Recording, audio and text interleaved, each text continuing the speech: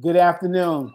Sorry, everyone. I was still reflecting on that last keynote. We're going to be talking for a little while here. Our topic is racial justice beyond Trump.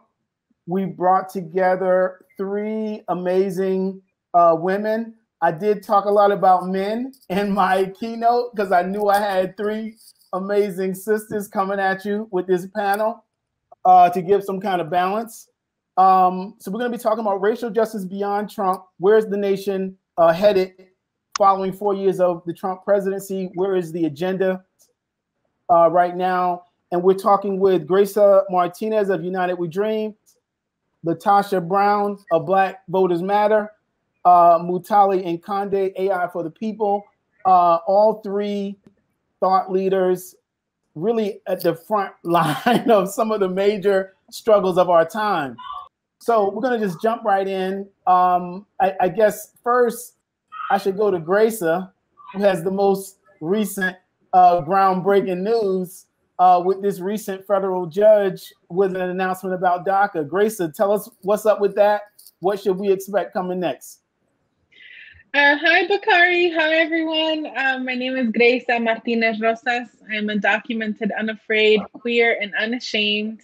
And as Bakari was sharing, I have the honor to lead United We Dream. We are the nation's largest immigrant youth-led network in the country that fight for justice for undocumented people in the U.S. And just last night, a district court judge in New York ruled in favor of DACA, Deferred Action for Childhood Arrivals, which is this program that protects me and close to 1 million other undocumented young people from deportation. It allows me the ability to work in this country that I have called my home, and allows me the ability to be with all of you today. And I wanna, this is a celebration for us all because for the last 4 years, we have withstood attacks from the Trump administration. He vowed to kill the DACA program on day one. And it is because of a Black-led cross movement space that we're in that we have been able to defend the program. And so I feel I'm excited to be able to dig in. I'm honored to be on this panel with this group of like tremendous women.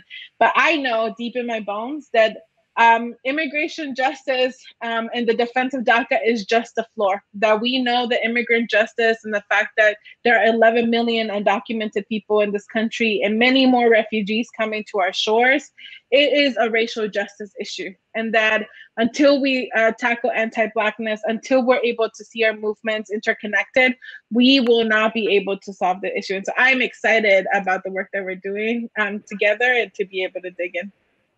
Gracia, can you tell us what you feel is the net? You said that DACA is the floor and not the ceiling. What should folks who want to support your work and your movement, where should we be focusing our attention? We should be defunding the police. We should be ensuring that Black women continue to lead in grassroots efforts. We should be investing in grassroots organizing and young people. And part of the long-term vision that we see here at United We Dream is a movement that is able to realize that the reason why there are 11 million people, most of us are people of color. There is a Black immigrants, Black undocumented immigrants in the US. The reason why there hasn't been a solution in the last 20 years of a bipartisan inability to pass protection for people is that there are people that benefit from the work and the backbreaking work of Black and brown undocumented folks. There are people that profit from that work. And it is until we're able to understand the connections between racial justice, economic justice, and migrant justice, we will be able to solve that and be able to ensure that people are moving forward. Ultimately, though, in this moment, as we are celebrating that movement really delivered and protected and defended our democracy this November, when Black women, Latinos, young people showed out to vote in record-breaking numbers and ousted Donald Trump from the White House, I think it's important for us to really be clear that the Biden administration has a clear mandate to ensure that undocumented young people are protected permanently from deportation, that we are abolishing ICE and CBP, which is this agency that is responsible for the deaths of children in detention camps. It is responsible for the forced sterilization of women, for the fact that my father was deported 10 years ago and I have not been able to see him since. And part of the vision is that we are allowing ourselves to ensure that people are able to be free to move, free to work where they want to, and free to breathe.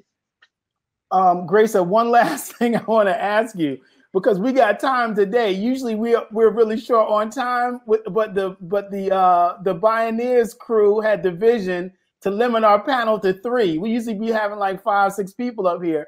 So I want you to go a little bit deeper on something you said, which was you mentioned that there are people who profit from the status quo.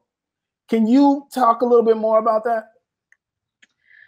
Yes, and I'm glad that I'm in this panel with all of you. I think that you know, I come to this work as the daughter of Luis and Elia Martinez. They were undocumented immigrants that came to the US looking for an opportunity, a chance. And I remember how hard it was for my dad to be able to hold a steady job because he didn't have papers. I remember the mistreatment that my mother had as she was cleaning houses because people thought that she didn't have any recourse or didn't have the ability to speak up or demand her wages when they were stolen because she was undocumented. I remember like feeling in my skin the like people looking at my family and I as we were less than because we were poor, because we were Mexican, because we were undocumented. And that is not my story is not singular. It's not special. It is the story of millions of Americans in the US where there is a 1% that is profiting off of working class people. And it means that, you know, our laws are now set up so that only those migrants that have access to money are able to migrate without feeling like without hesitation. I know that the way that the immigration system was built off of the original sin of this country, which is slavery. It is another process in which Black and brown bodies are put behind bars. But sisters and brothers and siblings, I bring you good tidings from the young people of United We Dream and the immigrant youth-led movement that we have a vision broader than that, that we believe that people have purpose just because they are alive, that immigrants should be able to move and should be able to stay at home if they should choose. And that is why we have joined forces with the Sunrise Movement, with the Movement for Black Lives, with many other folks that are like ensuring that we are talking about a broader future that makes place for all of us, that ensures that workers are able to live and work with dignity and be paid fair wages, where we're able to breathe clean air and clean water, where like Black folks can walk down the street and know that in their hearts without hesitation that they'll be able to go back home to their loved ones at the end of the day. And so I think part of what we mean when we say that like folks profit off our bodies is that, you know, we in the midst of this global pandemic, we have exposed that though it is clear that undocumented workers that are stocking our grocery stores, that care workers in our domestic workers in our homes, that people that are like stocking up our grocery stores, they are essential workers, but we are being treated as essential, but disposable at the same time because there is no protection for us. This last Congress ensured that undocumented people were explicitly excluded from any kinds of protection, from COVID testing, from additional support or healthcare access. And I think that that's very telling of a country. And I believe that we can birth a new country. I believe that this country has the opportunities and the movement to make sure that we're different. But I think that we have to be really honest about where we are. And that's exactly where we are. That is amazing, Grace. And I know that the other sisters going to chime in on that and other things. I want to turn our attention now to Latasha Brown of Black Voters Matter. Latasha is also based out of Atlanta, and right now Black Voters Matter has had to turn the attention from the national fight to the Georgia fight. Latasha, tell us what's happening on the ground. Well, you know, this seems like this is the never-ending campaign, right? That's swear what it does seem like. for 4 years straight with no stop. But thank you for having me. I'm really happy to be here. I really love this space anyway, because I think that there is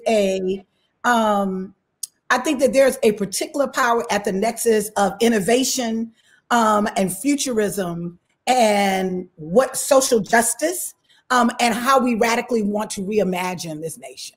And so that is often my mantra around how do we radically reimagine this nation going forward. And so even as we're thinking about what's happening in Georgia right now, you know, the framing of what happens in Georgia, you know, let me back up. While we are at this runoff, people are, I've getting a lot of phone calls of people who want to volunteer, and they're saying, how are things going? You know, and we're talking about the subject of structural racism. Well, let me just take us back for a minute. The whole foundation of runoffs in the state of Georgia, the history of that was rooted in structural racism. It was created to give the white ruling class an advantage in the elections. There's a severe drop-off that happens right after the election cycle. And so it literally was created as a tool out of structural racism, as a tool to marginalize voters outside of the super voters, right? And not even just super voters, but also the final decision would be made by a small group of people. And most of the time, what you see is a lack of resources after the runoff elections. Many of the candidates, particularly unless they are an established candidate, don't have a lot of resources to go into the runoff election. So there's a severe drop off. You know, what we're anticipating this year is that it's going to be different. And the reason why we believe that it's going to be different, even just, you know, as we speak, over 1 million applications for absentee ballots have gone into the Secretary of State's office. That is extraordinary. And I just need people to understand that is extraordinary. And I think part of that is because we have to really recognize what it is going to take to really strengthen democracy. We've been looking at elections kind of two ways. One way really, and I'm saying we have to look at it another way, that we've been looking at elections, and particularly, you know, we've been looking at Black voters in this context of participation, but not in the context of power. And so when we're talking about structural racism, we have to really recognize that structural racism has been equally distributed across this country, not just in the Republican Party, who wears it like a badge of honor, but also in the Democratic Party. When you start looking at where the key appointments go, when you start to look at policy priorities, when you start to look at, you know, appointments, you don't see the same kind of energy and effort around making sure that those same communities have power as you do when you're talking about participation. And so where does that leave us as we're talking about in Georgia? Well, I just want to let folks know that in Georgia, we are locked, loaded, and ready. We are working. We're already back on the ground. There are many organizations. What you saw happen in Georgia in November was not a fluke. It wasn't just about Trump, although Trump certainly was fuel to the fire, but it really resulted in deep organizing for the last decade. And so in addition to that, what you also saw is you saw a Black-led movement, and there was a multicultural a response, which actually made the difference. But let's talk about that. A lot of the movement was led by Black women in particular, but a Black-led movement that literally pro-democracy movement, actually, that have been working the last 10 years to really lay the foundation on and shift the paradigm so that elections are not just about candidates, it's really about people really building power. That's the work Black Voters Matter is doing, and that's the work that many of us have been doing in this state. And so what you saw happen in November is a result of a couple of things. I often say that this whole nation, that the South is red, really is not reflective of who lives in the South. When you look at the South, when you look at the change in demographics, if you look at several of the fastest growing cities in America, Atlanta being one of them, when you look at the diversity and the demographic shifts, that there's a particular opportunity, right? But we have to be innovative. We have to be proactive. We have to literally make sure that we're putting investment in that as well. And so in Georgia, when we're talking about this upcoming runoff election, I have my kids are here, if y'all can hear them playing. Trenton, remember what we talked about? Thank you. Okay. And I have an open air like loft where they're playing. So I'm sorry, y'all. I would be sitting under the playroom because that's a good idea, right? So I apologize, but that's where we are. We're there right now. Okay. This is where we are right now, right? Now, Latasha, one of the things that you've been doing for years is fighting for voting rights, and I know you were very close with the late John Lewis. Can you talk about how the Trump presidency has deepened the crisis of voting rights and deepened the fight for voting rights, and where do we go from here? So I'm hoping that we take this moment, to really be reflective and not just to react to, everything was Trump. Let's be honest. Voter suppression didn't start with Trump, and it's not going to end with Trump. Is not going to end with Trump. And part of what has happened, and part of, I could even say my own personal frustration, I have been working on voter suppression to end voter suppression for over 20 years. I share my own story from in 2000, a few years ago, it was 1998. I was a young candidate running for a statewide office in Alabama and literally was victimized by voter suppression, where the day where the election was certified, the sheriff found 800 ballots. He found 5 minutes after the race was certified, 800 ballots in the safe that he forgot. They were never counted. Nobody ever did anything about it. I just lost the race. And they were from a county that I had carried overwhelmingly. And so the sting of that really helped even sharpen my commitment to why I needed, and that was over 20 years ago, needed to work on voter suppression, and we've continued to see it. The piece that we've got to talk about around how structural racism, right, is, and how we've got to really shift the paradigm of how we see it. We look at anti-Black racism as that only impacts Black people, right? But I so love my sister Gracia because she understands the connection of how anti-Black racism and that what has developed that level of oppression in that has also been harmful to her community. And she sees a connection in my struggle as I see a connection in her struggle. The same thing that I think that I believe, quite frankly, I think that progressive whites have missed. That fundamentally on some level, what we've seen is we've seen voter suppression as this thing, and particularly as it relates to communities of color, and particularly when we've seen it in the South. It's like, okay, that's what happens in the South.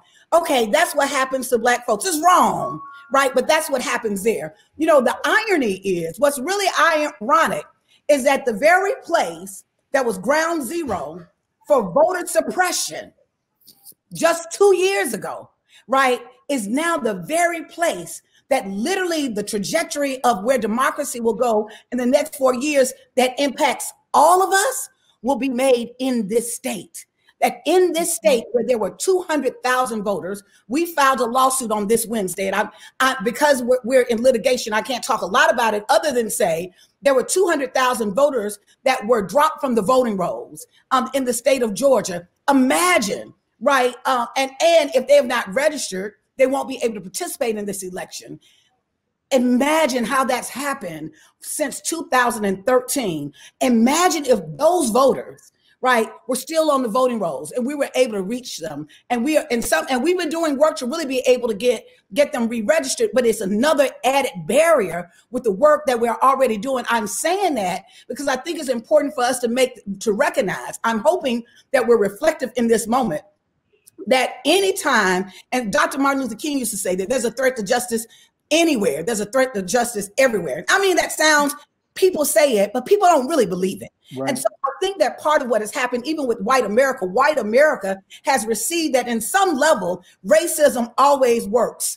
Like that works on some level, that racism, while it's wrong and it's not the moral thing to do, right? That not really having a deep understanding of how racism has actually impacted their lives. how that racism has undermined democracy in this country. That the reason why this country, the wealthiest country in the world, the country that has been on the edge of innovation and creativity, when we're looking at the healthcare system, that our healthcare system, right, we have a weakened healthcare system that could be far, far stronger than it is, right? That on some level, structural racism has had a part to play in that, which impacts all of us. That when we're looking at the criminal justice system, that we recognize that all of us are impacted when we don't have a solid criminal justice system, when the Department of Justice can basically become the president's personal law firm, right? That whenever there is a threat to justice or a threat to democracy for some of us, it makes all of us vulnerable. So I'm hoping that in this moment,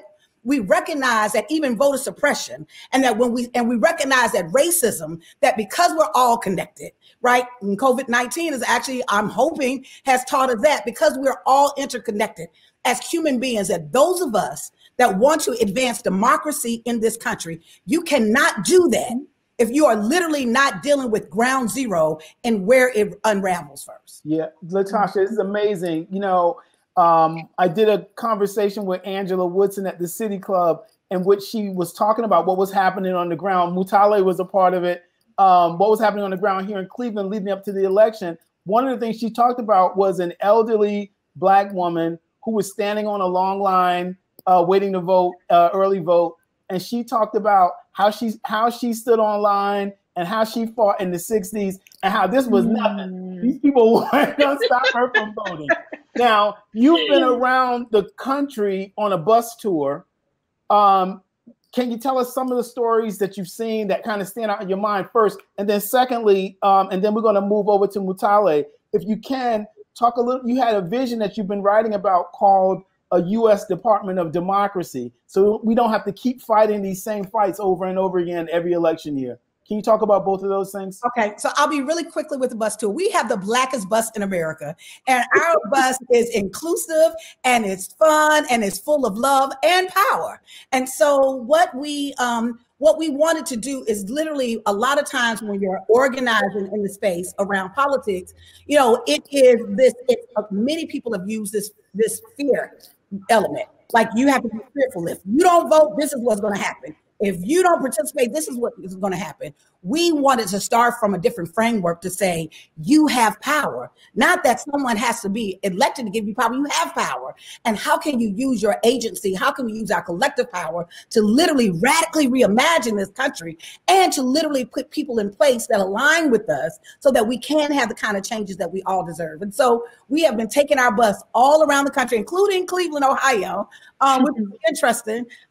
We had an interesting experience there, and we're actually taking the bus. We're back on the road again. We start back off actually tomorrow. We're doing tomorrow for the U.S. Senate race. There's a debate between Loeffler and Warnock, and so we're doing debate watch parties all around our areas in about 7 or 8 different counties, because Monday is the last day for voter registration. So it's our last big push around voter registration. So we're doing dinner and debate, and it's drive-in. It's a drive-in. You bring in your cars. So anyway, so we're doing that. And a lot of times whenever you see the bus is not just popping up. Right. Anytime you see the bus pulls up, that means work has already been happening there. Like, we're not just parachuting coming into communities. Those communities we've already been working with. We've been establishing relationships, and then we're coming in as reinforcement. I call us like we're the political special ops. We're coming in like to really be able to support some of the work that they're doing. And so this last election cycle, we were able to travel to 15 states on our bus. We were able to support and give resources, direct resources, anywhere from $5,000 to $330,000 to over 600 Black-led grassroots groups. We were able to serve as a coordination, and we're able to put technology in the hands of those groups with training, being able to have access to text messaging and doing phone banks and text banks. And also have data, right? And to also do strategy together. So that's a lot of work on the bus. And I'll just say quickly I'll just be real quick around the Department of Democracy. Part of the reason why I think voter suppression continues to happen is because no one is actually ever held accountable, and nobody really holds it. Right, because when the Department of Justice is not functioning, you can forget it. We experienced that these last 4 years, right? And so what happens when the Supreme Court becomes politicized. And it reminds me of what I want is I want there to be the development of a Department of Democracy in the same way there was a development 11 days after 9/11. The Department of Homeland Security was created. It's the first time we've seen any major reorganization of the government in half of a century, right? In addition to that, part of the reason, the rationale for creating the Department of Homeland Security is because it was over 100 different agencies that were responsible necessarily, that had different elements and activities around security. Now, there's a whole Department of Defense. There are 4 branches of the military that their sole purpose is to defend the people and the interests and the land of the United States. Yet we were able to create, I'm raising this for a reason. This government created the Department of Homeland Security because it felt like it needed a unifying kind of force to really be able to better coordination and to really focus on and strengthen the security at home in the homeland. The same thing applies, in my opinion, should apply to when we're talking about democracy.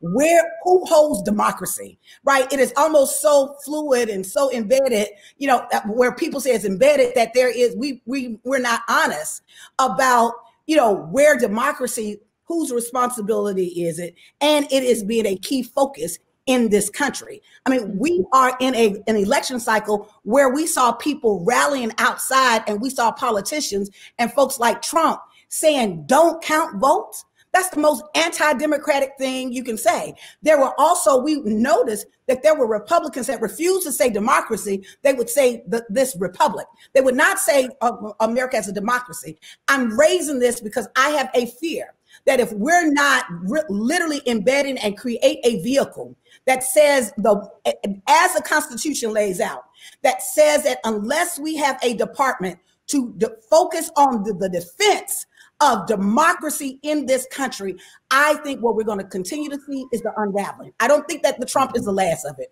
I think you will see it more sophisticated. I think it will be more pervasive. I think it will continue. So I do believe that we need to respond to it the same way there was this response after 9/11, and recognizing that there was not strong enough, that there needed to be more coordination. We need to have that same kind of protection around democracy in this country so that we can hold folks accountable and we can strengthen this democracy so that it's not just aspirational, but that in fact it becomes achievable. All right.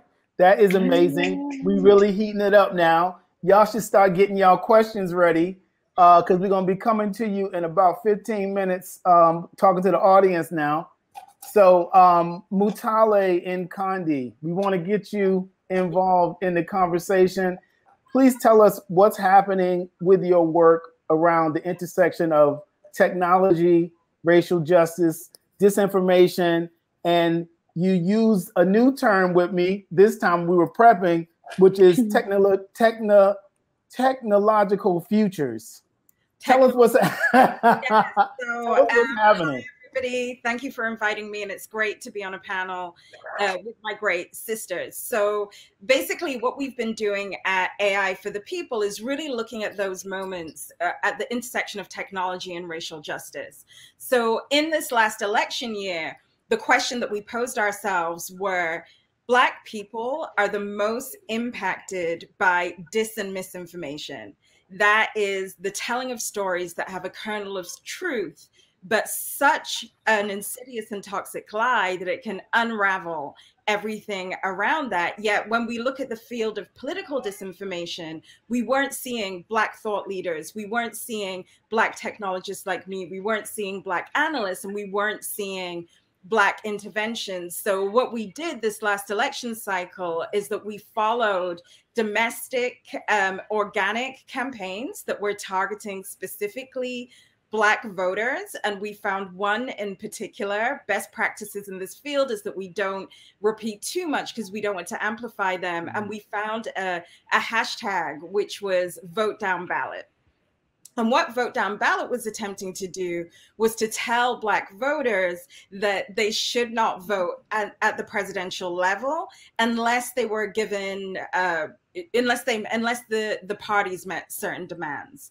And we found that to be a threat because this particular campaign, we're getting much airtime on CNN, but specifically on Twitter, Facebook, and YouTube, they were really gaining a lot of steam. So we looked at a data set of about 3.5 million tweets where we identified this hashtag, and we decided to create a counter. So really feeding off the energy of Black Voters Matter, but most specifically in an ongoing conversation with the New Georgia Project, which is led by my dear friend Nsé Foot, not knowing that Georgia would become the center of the world very soon after. We started to think about what communications tool, given this 3.5 million data set that we had, we could see that Black voters were being targeted. What could we do to unravel this? And what could we do to prove that within the Black community, it's not just that you need the technology for analyzing the field and getting text out, we also need the expectations to do the analytics and then counter defense, right? So we really held that space, and we were able to create an alternative domestic campaign called Vote Down COVID. We released it the week before the election. We targeted using geolocation data to Philadelphia. That was kind of, if we can get people to you know, take notice of this there, we can take it national. And we were successful. So in the week before the election, we ended up getting 8.5 million impressions across social media. Questlove got involved.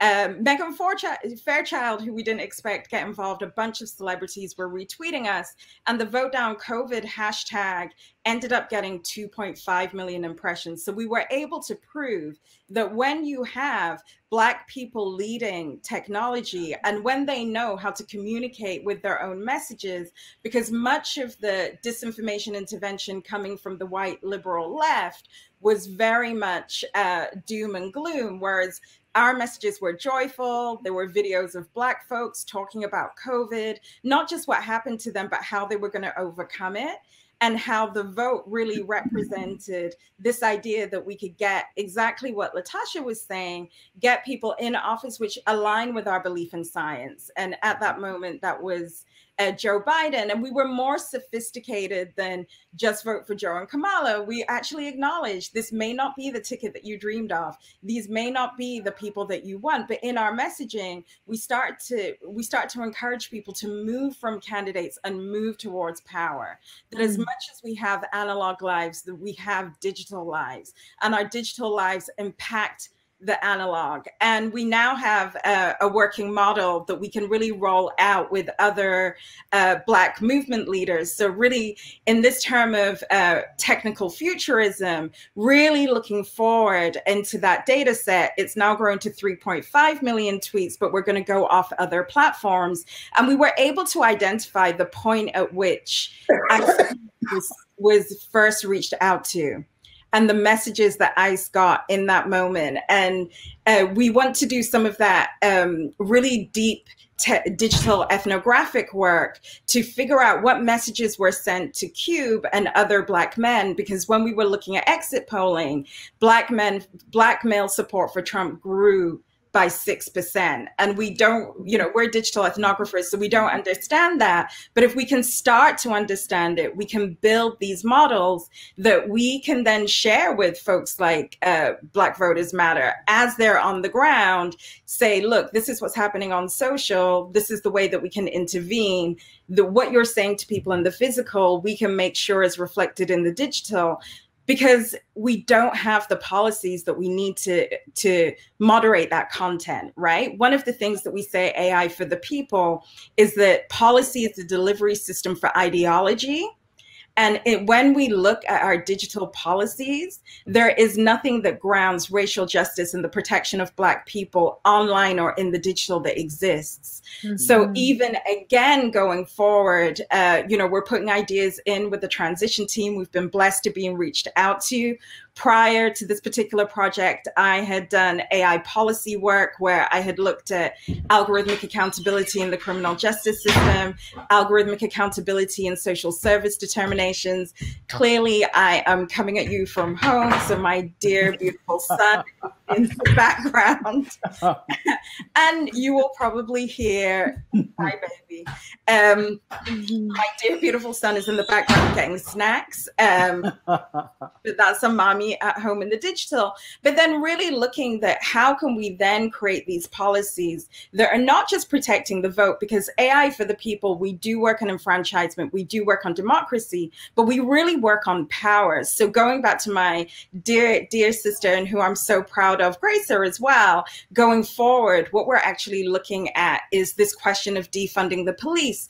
And here in New York, how are police forces technically empowered, and how is that used against in case studies like immigration, but anything as ordinary as walking down the street, right? How are they empowered in a way that criminalizes Black bodies? So our next work is really, we're teaming up with Amnesty International. Bakari is actually a partner on that project as well, and really looking at ways that we can divest from these systems of technical oppression and technical racism, as well as advocating for the protection of Black folks online, whether it's how you get to the polls and how you get to vote, or in the case of biometrics, which I was describing, you walking down the street, you being tracked for immigration or others. And the very last thing I'll say is we're really interested in case law, because we think that the politicians won't move quickly enough. But my colleague Ensei, who I'd referenced earlier from the New Georgia Project, was really telling us how the voter registration algorithm works in Georgia. And what it does is when it's deciding who to take off the polls, it will look for violations, for example, a federal crime. And if a name like Mike Brown, because of the history of the enslavement of Black people, there are many Black Browns. They were not Browns when they were in Africa, but when they became chattel, they became Browns. And if there's one Mike Brown in a data set that has a felony, then they scrape the whole list. So if there are 15,000 other Mike Browns in a state, that algorithm cannot read that this is a Mike Brown that should be taken off the list and this is a Mike Brown that should stay. So we're also really excited about case law around systems like the one that I've just described, because they are always going to hit Black and brown bodies the most. And to the point that both my co-panelists have made, AI for the people is for the people. We focus on Black lives online. We focus on Black digital lives. And our goal is really to create what we call a just technological future. But we are in solidarity with our Latinx brothers and sisters, our trans brothers and sisters, our Native brothers and sisters. And we also point out that this is a white problem too. We saw the manipulation of online votes in 2016 and the suppression, the online suppression through Cambridge Analytica, which delivered us a Trump. And for those of us that sit on the left, Black, white, Asian, Latinx, we all had to live with that. So certainly my work is making sure that in all the movements that take place, that we're looking at the digital, that we're looking at the technical, and that you do have racial justice workers like myself who are there to really let you know how your systems are being sabotaged from a digital perspective, and then counteracting. Okay, Mutale, we have a little bit of time for one more. We hope that folks are getting their questions ready and typing those questions into the chat. You know, Mutale, as I'm listening to you talking, and I'm thinking about the issue of how this Trump presidency has really negatively impacted racial justice, I'm thinking about those areas in which we might get traction, or that we might be seeing some traction, that we can see a change, real concrete changes in the lives of everyday people. When I think about the ways in which people in the community feel so oppressed every day, one of the biggest issues that folks come back to is definitely jobs, but also this question of police brutality and the ways in which these officers continue to basically get away with murder. Can you talk more about how your work intersects with policing and really holding these officers accountable? And what can folks and the Bioneers community do to help help you guys in your work? Yeah, so our next project is following New York City through their redefining public safety campaign, which looks at not just the NYPD, but we're also looking at ICE, and we're also looking at the federal system, the FBI, and how they use biometric technology. So our focal point is facial recognition. And facial recognition has two vital issues. Number one, it misidentifies Black and brown folks 40% of the time. But number two, it was the primary way that protesters were really targeted after the George Floyd uprisings in this city and across the country, as well as one of the primary tools that is used in deportations, which in a city like New York is a huge concern. So what we're doing a number of different things. We're producing a movie with Michelle Stevenson and Joe Brewster, which we are shooting just the trailer right now, and we'll go into production next year. We're doing mass political education, so rap sessions. We have other partners that we haven't signed, but big national partners are coming on, as well as Amnesty International. And we're working with the City of the Public Advocate here in New York. And what we really want to do is let people know, when we redefine this idea of public safety, when we redefine this idea of the police, we cannot also have these forces where much of this billions of dollars are going into these surveillance and tracking technologies. And they're creating this power asymmetry where Black and brown people are being targeted in a way that they cannot fight back. So in terms of empowering the everyday people, certainly using art and entertainment. Monday, I have what I call my big celebrity calls, as I talk to them about not just defunding the police, but redefining public safety and reimagining what it means to be secure, right? We're often told these technologies are for security. Security is in community. Security is in love. Security is in compassion. It is not in tracking of vulnerable groups. But then even beyond that, having this very clear advocacy ask and this very clear policy ask, because as I've said previously, if ideology is going to move through policy, we need anti-racist technical policy in this state, because we've already seen bans in San Francisco. Massachusetts looks like it's going to be the first state to ban. But what would it be like to ban that in New York? And then obviously these other discussions we're having with the Biden folks, also saying that in biometrics, you ban facial recognition in body cam. And they took statute that I had been responsible for leading the drafting on while I did some congressional work in the 116th Congress. They were able to take that language and put it into the Justice of Policing Act. We have inalienable rights to privacy, freedom of speech and freedom of assembly, but we're not going to be able to exercise them unless we regulate. In terms of what can the Bioneer community do, this is a community of artists. This is a community of innovators. This is a community that have loud voices. Join our campaign. It is called Ban the Scan. We are launching through Amnesty International on January 18th, we believe. We're still thinking about that. You can go online. You can issue FOIL requests to your local governments, because we want the records from the DOJ. We want the records from police forces, as well as philanthropic activities. And then also come out and support our film. Come out to our political education summits. We're really much targeting Black communities, and we want to make that connection between folks like from United We Dream, right? To say you are fighting for immigration and we are fighting to dismantle the tools from which that immigration can even take place, as well as Black Voters Matter, right? Where the same people that are being energized to come out and fight, not only is there this dis and misinformation threat in the context of elections, but if you're trying to get a job, you're probably going to be algorithmically scanned. If you're doing anything in your life, this is an issue for you. Can we make this a larger issue and realize that technical justice is racial justice.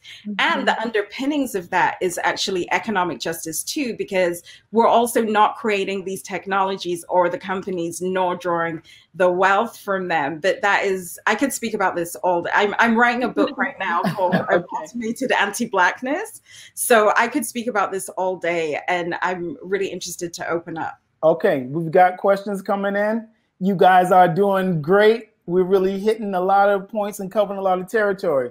The first question that I have is, the majority of sympathies in this country lie with the Democratic Party platforms, but however, the Democrats seem unable to cogently and coherently communicate them to the public. Do you guys have ideas as to how they can get that going? I think a couple of things. One, in fairness to the, and I'm a critic, but in fairness to the Democratic Party, I think it's harder when you're being inclusive. I think that the Republicans have basically decided that that the only people they're going to look out for is rich white folks, right? And they've been very clear about that. And so I think that it makes it more nuanced. And I think the messaging more nuanced when you're representing a much more diverse constituency. The second thing, though, too, is I also think that there is there's an elephant in the room within the Democratic Party, that there is a establishment part of the party, and there is the base of the party, and they're not the same, right? And so what you see you see a disproportionate part of the Democratic leadership come out the white elite, right? But you see the base of the party are working class, middle class, and poor people. And oftentimes what you see is this mixed. I think that there is a misalignment even in values, right? There's an alignment of, I just most recently, and I was so glad that Grace brought up the defund the police piece, right? That there's even a tension there. Defund the police was fine, right? As long as folks were using that. Well, even though there were people who had problems with it, the truth of the matter is it actually activated a group of young folks that when you look at, there was a rise of young folks, that the drop off from 2016 was regained. And part of that, we've got to really give credit to the movement for Black Lives, really for being able to engage those young folks, right? And so now we're saying, hold up, you don't know what you're doing, because what you're saying is pissing off this group of folk who don't like the phrase. And as long as they do that, the Republicans, they're going to continue to attack us, right? And at the end of the day, I think it is disingenuous to ask people on the ground who have very little resources to ride or die with you, but you won't ride or die with them. And my point is that there has to be some level of us having a real honest conversation about how structural racism lives within even the framing and the political leadership, even in the party, right? And that there is one perspective in the party that we hold, that the leadership, we all know this, that immediately when a person is going to get elected in the Democratic Party, it doesn't matter who it is, whether it was Clinton, whether it was Obama, whether it was Carter, there's going to be an immediate shift to the right.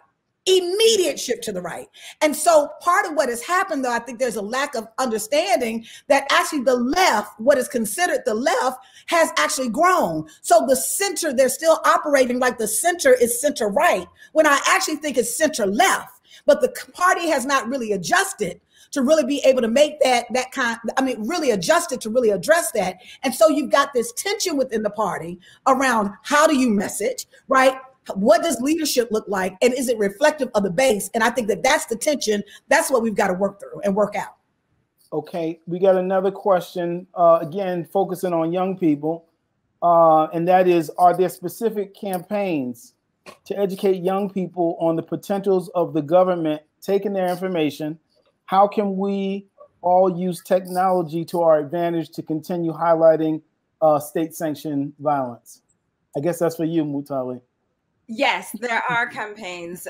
AI for the People are certainly part of that. And we use art, culture, celebrity to do that. So even in the campaign that I described with Ban the Scan, we're doing everything from commissioning photography photography exhibits around the world, because we're not just looking at the United States in that particular campaign. We're looking at the West Bank. We have a case study in New Delhi. We're also looking in Mongolia and AI for the People, and I'm the global lead on that. We're looking at an artist takeover of Times Square to really engage young people in a way that they can touch, taste, and feel. We're asking for folks to look out for CCTV cameras. So when you're walking down the street and you see a camera, we're now educating you to the fact that that is part of the technical infrastructure.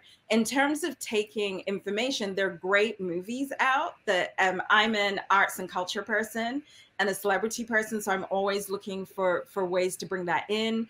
But The Social Network is on Netflix right now. It was the #1 movie in the United States over the last couple of weeks that really talks about the attention economy and how social media and other platforms that we're all using every day are also pushing us and nudging us towards making certain decisions, whether it be sales or whether it be political.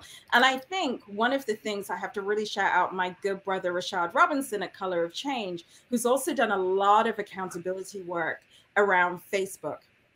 And really the amount of advertising that advertisers that they carry that also fund far-right hate campaigns as well. So it's in one vertical, but they're looking at another. One of the things that I'm hoping AI for the People can do, since we are a communications firm, is be the storytellers for that, right? So create these pieces of art and create these pieces of culture that enable us to have that conversation. And the campaign that we did with Mis and Disinformation, where we used video, we had great partnerships through MoveOn.org on that particular campaign. But we use video, we use music, we use dance to really drown out this message of hate, because I think that in order to get young people, you have to get them at the point of hope and possibility. Because if I just come out here and tell you everything's wrong, that's so disempowering. But Latasha did a great job, and we definitely agree at AFP. You start out by saying, this is what's happening, and we have the power to change it. And since we're looking at Black and brown people, we're going to change it through culture, and we're going to change it through joy. Okay. We've got questions coming in like crazy right now. One of the questions is, can you talk more about the intersectionality of racial justice, social justice, and environmental justice? Who wants it? I can go. I think one thing I'll share is that the reason why I am honored to be part of United We Dream is that this panel is actually an example of that. The people most directly impacted are often and always at the center of innovations, breakthroughs, and solutions that we all need. And so when we think about intersectionality, as Audre Lorde taught us, we do not live single issued lives. I don't get to decide at what point I am queer and at what point I am undocumented and at what point I'm a woman. I am all of those things all at the same time. So when we think about environmental justice, when we think about racial justice, migrant justice, economic justice, I think that like part of the solution of being able to have breakthroughs is ensuring that people that are the most directly impacted are leading in the space, that are able to embody the connections of that and not just talk about it. I think the second thing is that it's ensuring that we are investing in young people, because young people across the globe and in the US and in our cities have been at the cutting edge of the largest social movements in this country. I am honored to lead the immigrant youth justice movement and work side by side with other folks across the country that are like doing the work of young people, and like we are creating the conditions for the impossible to be possible. And so when we think about, we're thinking about that when it comes to policy. We worked together with the Sunrise Movement, March for Our Lives, Dream Defenders, and many other young people together to be able to articulate that we're able to move together what a policy vision will look like that brings together racial justice, migrant justice, and environmental justice. We also believe that it's important for there to be a cultural and celebration of like the fact that we live this intersectional lives. And so I think it's going to require us to think about and birth together a new movement that does not put me and the members of United We Dream and like, these are the immigrants right here. And it puts like the folks that are doing grassroots organizing, like this is where the criminal justice folks go. I think that together we are birthing a new movement that has stood up to Trump, has not only survived, but thrived in the last 4 minutes and that 4 years, and that really understands that just because we got rid of Trump in this election does not make the 70 million US citizens that voted to re-elect him after seeing the way that he stood by the side of white nationalists, the way that he was responsible for the separation of children from their families, that they still wanted him again. And so it is up to us to birth a new America, that a new movement that is really looking at our work in an intersectional lens, that rejects when people and we ourselves put ourselves into these really hard frameworks, and that is looking to ensuring that we're delivering real policy, political, and cultural change for our folks. Man, that's so powerful. That 70 million number is something though, ain't it? Okay, y'all, we getting a lot of activity around the defund the police phraseology, and here's one of them. Can you guys give us suggestions on how we talk about the policing idea? I'm sorry, how we talk about the policy idea, defund the police. How can it be better articulated as a comprehensive policy? That's one question. Somebody else said, Obama said it's too radical. What strategies do we have to get people to begin to talk about it and understand what's meant by defund the police? Any of you guys want to jump on that? I can start. Latasha, I want to hear you. I'll be very short. The way we're getting around it in New York is that we're talking about redefining public safety. And we're doing that we launch in January. We're doing that with organizers and activists, and we are co-creating this idea of reimagining and foregrounding that. But I also think that we should be very clear that we're also looking at resource. We're looking at the way the NYPD are resourced. So if we were to take $3 billion out of the NYU budget today, that would actually take them to their 2015 level. 2015. And we still had a police force and they were still working. So in redefining public safety, we're thinking about how can these resources be reinvested in communities? How can we, to pick up Latasha's idea, and then I'm going to go back because I really want to hear from her. Can you imagine if we had automatic registration in the state and some of that money went there, or community schools or mental health ideas? We've just spent a year in Philadelphia around trying to build capacity for that particular group of organizers to understand dis and misinformation. A week before the election, Walter Wallace Jr., who isn't trending on Twitter and who isn't a hashtag that we're organizing around, was shot by the police during a mental health break.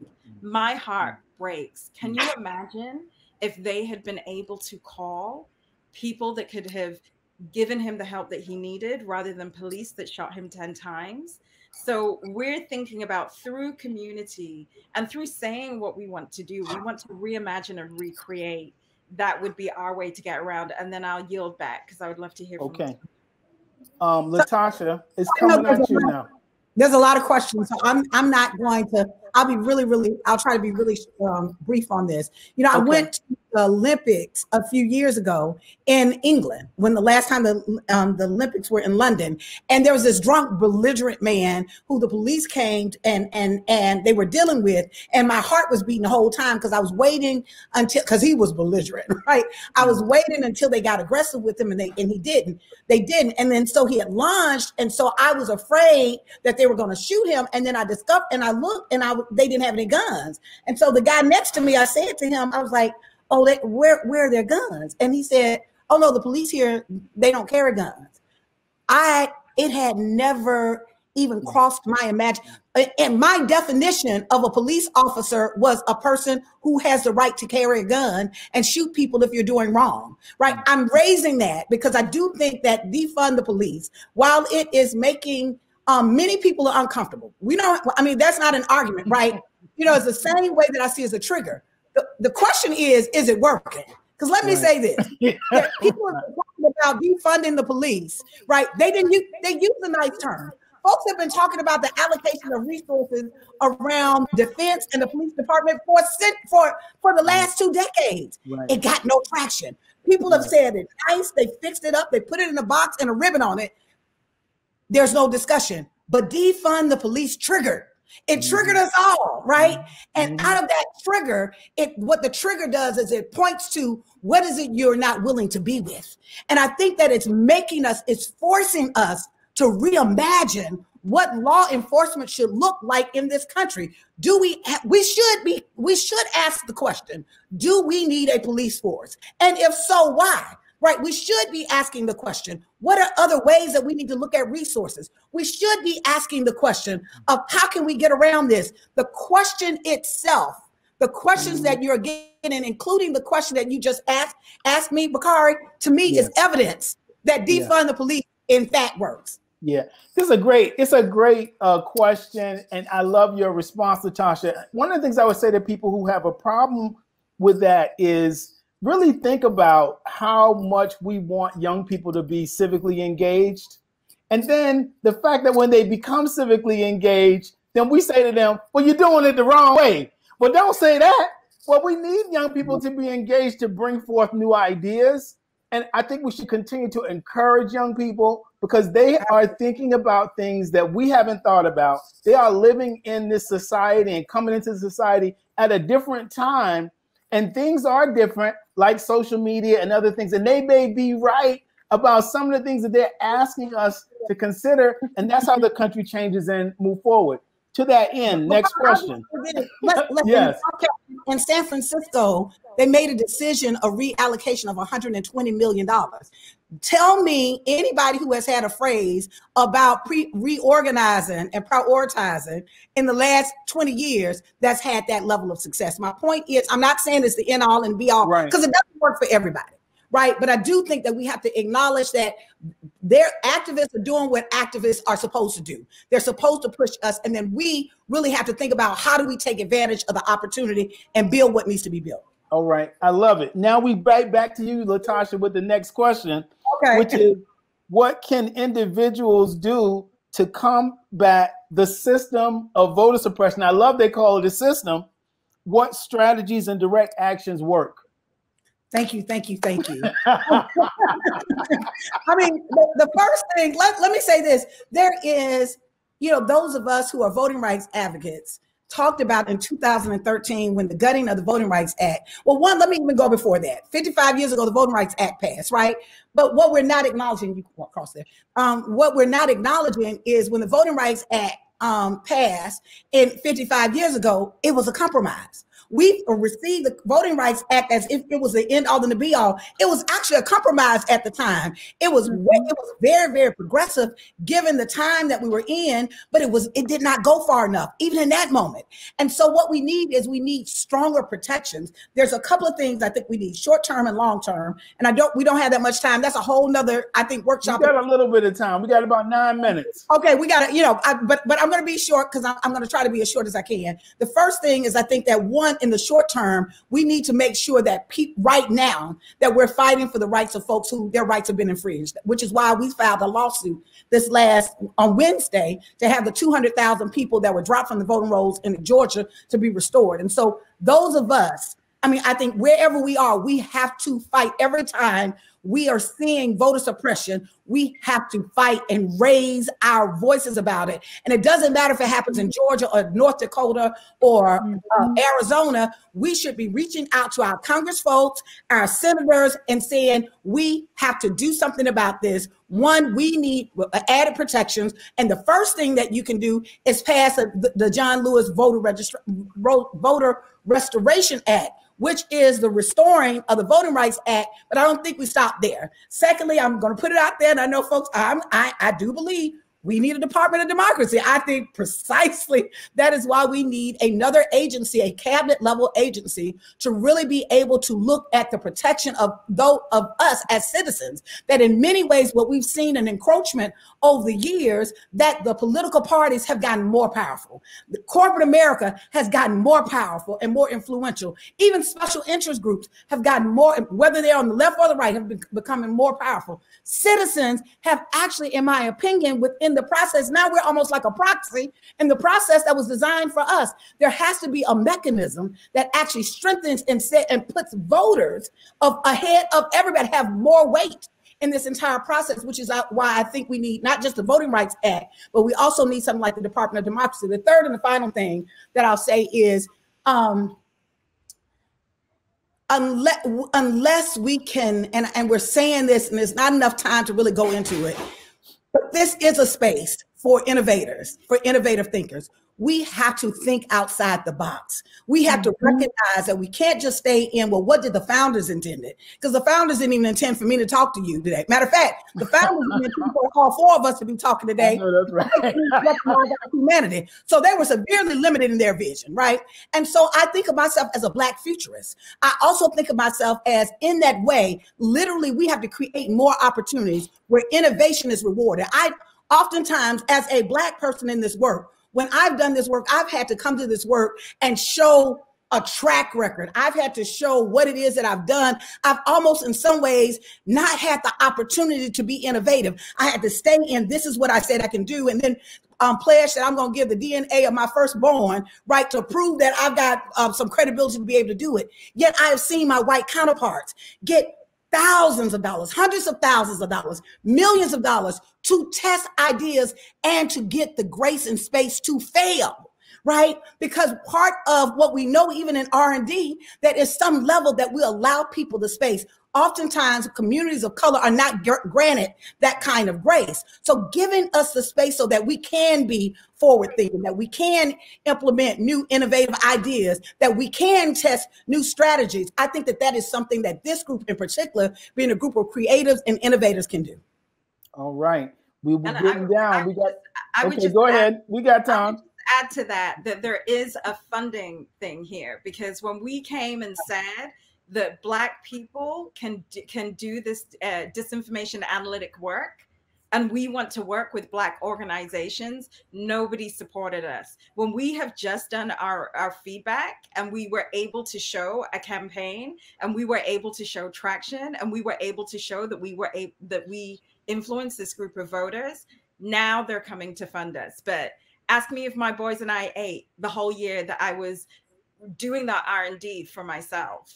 And we shouldn't have to be poor, and we shouldn't have to sacrifice so much, because I believe in Black people in the future. I believe in brown people in the future. And I also believe that we don't even know the questions to ask unless we are brave and unless we All right. We got about 7 more minutes. Next question. How do we get groups to work better together across race? Any? You know, I will tell you, I'll give an example in Georgia. I mean, you know what? I think part of structural racism has made us run away from who we are, right? And I think that when people have been leaning into it, listen, we say it. We have the blackest bus in America, but at any moment in time, we should really be called a Rainbow Coalition, right? There is the support of our work is all across the board, right? And I think part of it is because we are standing in the space of authentically who we are. And something about when you stand in the space of authentically who you are, it opens up the opportunity for other people to see value in that. And so that model that says everybody has to be the same, that doesn't work. It does not work because people don't have the space to work together. And those forced coalitions that all decide that have to have this one model, they are never sustained, right? But when I've seen these organizations that are able to come together organically, right, where they're able to come where you don't throw a fish in and tell them to divide the fish, but you're actually supporting them, that they're able to get resources, they're able to share resources, that there's something about that I think has literally led to what I have seen a remarkable change on that front in Georgia, When I first moved to Georgia, it was a very, what I would call it, this nonprofit competitive environment, almost like corporate America.